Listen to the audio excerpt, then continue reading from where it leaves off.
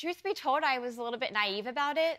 You know, I was 18 when I went to school, and, you know, no one really sits you down and goes through the numbers. So I really had no idea what was going to happen when I graduated. So there you are. And again, this happened to me at Temple University. I used to tell people I had Pell loan, Perkins loan. If it was a loan in it, I was like, where do I sign? I was like, let me figure out how to pay it later because I wanted to get the education. I was told it was important. And I did not think of 30 days or 60 days after, that's when you have to start paying that bill. Yes. So there you are out of college. Were you working by then? Yes, I was lucky enough to get a paid fellowship, which was really rare, which is sad. But so when I graduated, it was $75,000 of debt. And then by the time I finished paying, it ended up being $102,000 because of interest. Because of the interest. Yes. So take us through, because one of the things that you did, I think if it's credit card debt, whatever kind of debt you have, the rules that you put into your life is something I think is universal in cutting out debt. So what did you do first? So first, I made a commitment to pay more than the minimums.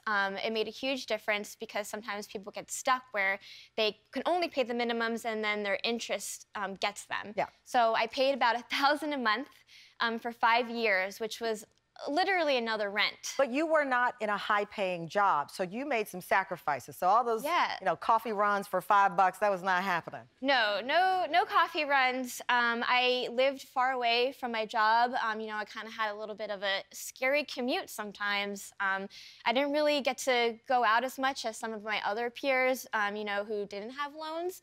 So you buckled down. You didn't hang out. No. There was no Cancun trips for you for spring break, right? Yeah. None of that. Yeah, and then in January of this year, that's when I kind of really got serious about it. And I dog walked, I cat sat, I babysat. I did extra work, like background work. You hustled. I hustled, yeah. Yeah. That's what they call it, hustle. Yeah, and some days... Some days I was doing extra work. It was like an overnight shoot. So then I would go into work or do more hustles the next day. So I was up for 24 hours straight. 24 hours just paying off the debt, paying off the debt. Yeah. So how long did it take you to get it all done? Fully 102 in 6 years, and then I paid $32,000 in 8 months. Wow.